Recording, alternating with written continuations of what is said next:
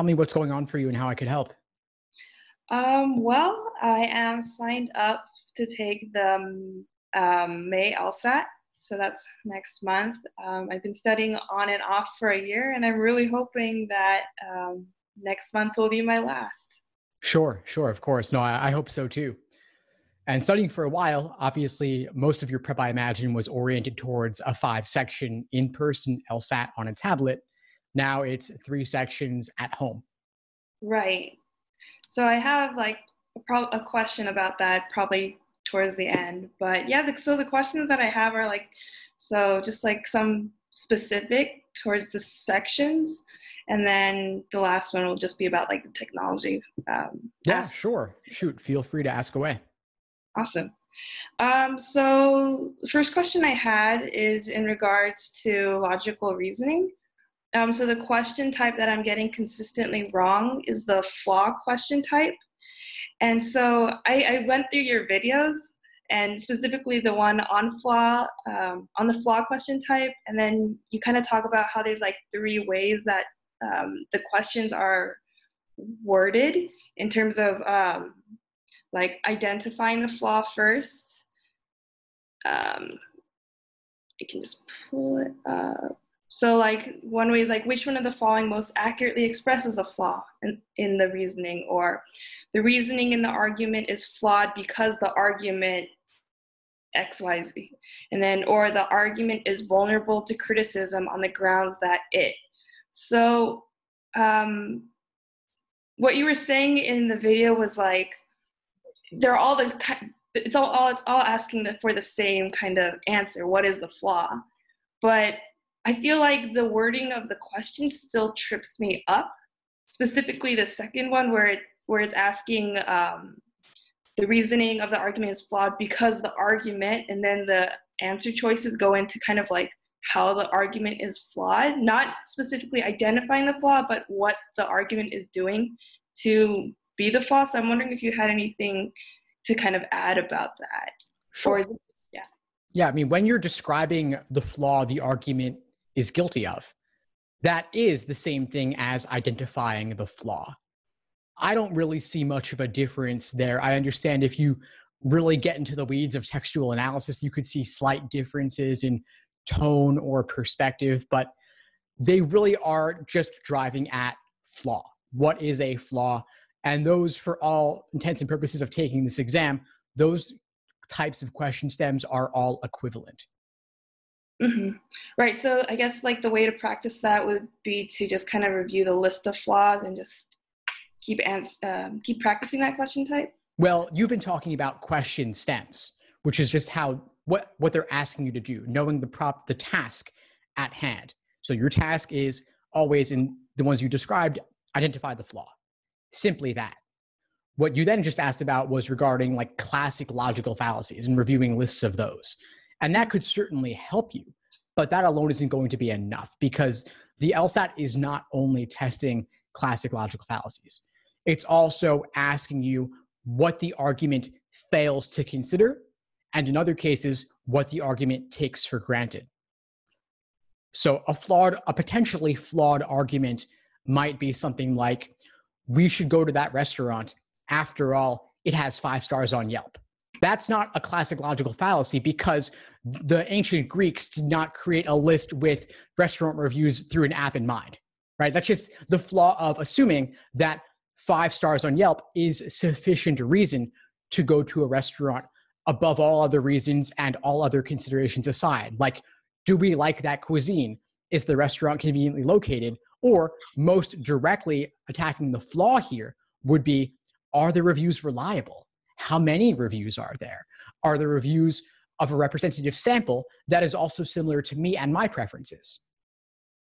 Right. So what you're saying is that there's like a slight distinction between kind of the list of fallacies and what might be actually a flaw. The list of fallacies is simply one way for you to familiarize yourself with a good number of the flaws that the LSAT tests. So that's a partial solution to becoming familiar with LSAT logical reasoning flaws. But that alone isn't enough because many flaws in many arguments are simply where the LSAT is taking something for granted or failing to consider something that is unique to that particular argument. Okay, yeah, I think that might be something that I'm kind of tripping up on because I'm looking for the fallacy, whereas what the question might be asking me for is like, what is the stimulus missing?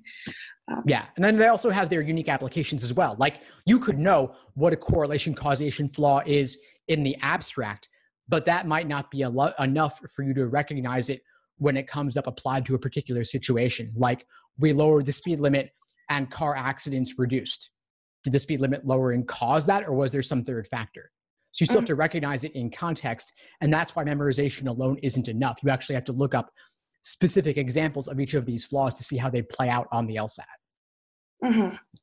Right, so kind of related, like another way that I'm getting like flaw question types wrong is that sometimes I'll read the stimulus and I'll immediately peg it as like a particular flaw. Oh, this is like an ad hominem flaw, obviously. And then it turns out I'll get it wrong. And then it'll turn out to be like a whole to part flaw. So I'm wondering if you have any kind of thoughts about how better to like catch myself in terms of identifying what is the right flaw. Well, this again, I think comes back to the idea of looking up specific examples of each classic fallacy as it shows up on the LSAT. And I actually have a list of just that on my site, the LSAT blog, where I went through a dozen or more classic logical fallacies, and then I found specific prep test examples of those. And so I'll send you a list of those and include them in the link below this video as well, so folks can check it out. But basically the idea is make it real for yourself.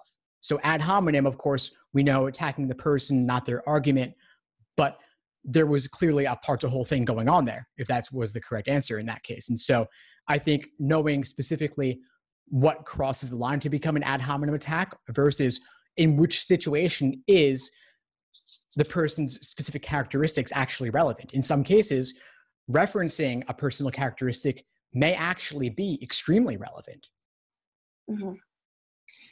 So slightly like on a related vein, so parallel flaw questions, would you say that's pretty much the same? You just have to identify the flaw. What is it that the argument's missing? And then just find in the answer choices something that does exactly the same? Or is there something a little bit different to parallel flaw questions? No, it's pretty much what you just described. Yeah, so it's ID the flaw, so same as a regular flaw question, but then with the extra step after you have formed an abstracted idea of that flaw in a sense, like a general principle, you then have to apply it to another situation.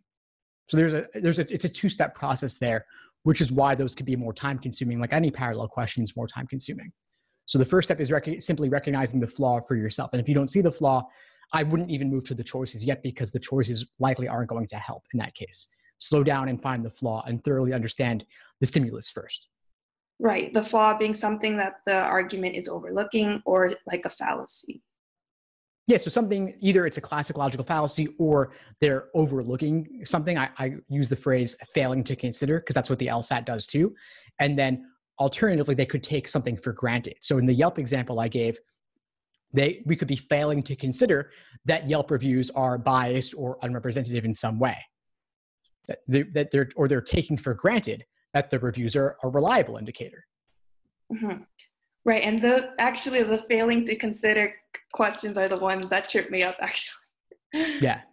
So failing to consider simply means that they are neglecting some possibility oftentimes. Right. All right, cool. I think I'm done with flaw question types. Sure. So kind of shifting gears into reading comp. So where I struggle with reading comp is with comparative passages. And so like my approach to it has been, I read like one of the passages and then I go to the questions. And then after I like answer as many questions as I can based off that one passage, I go back and I read the second passage and then I finish up the questions after that. And so like one thing, like I'm trying to figure out an approach to comparative passages.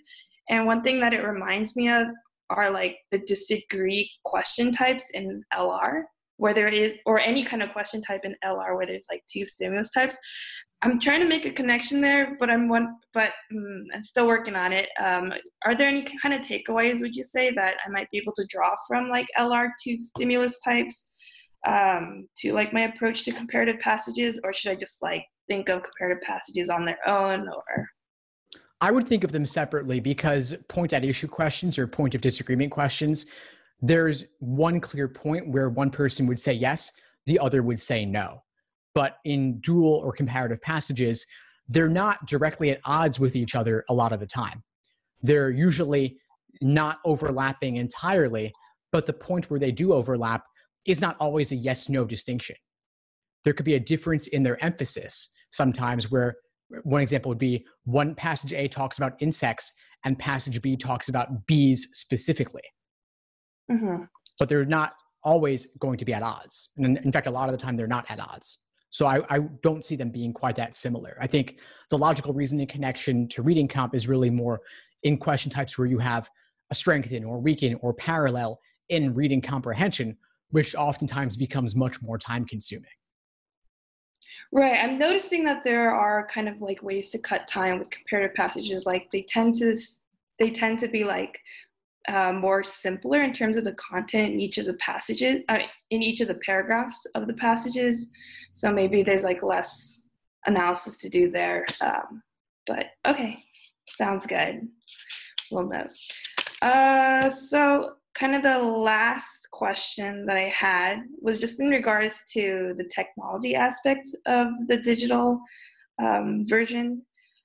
So, right, like I'm taking the LSAT in May, so we'll be taking it at home, and I understand that we'll be using ProctorU. Yeah. And so I've never used the program before, but I am concerned that like my computer might act up, like notifications from like the Wall Street Journal, just like random like pop-ups that I've subscribed to. So I'm wondering if that's something that I should kind of account for prior. Like, should I make sure that all of my notifications are just like off, my text messages are off? Or will ProctorU somehow kind of account for that? Like, does it like shut down the rest of my system, or what would that look like?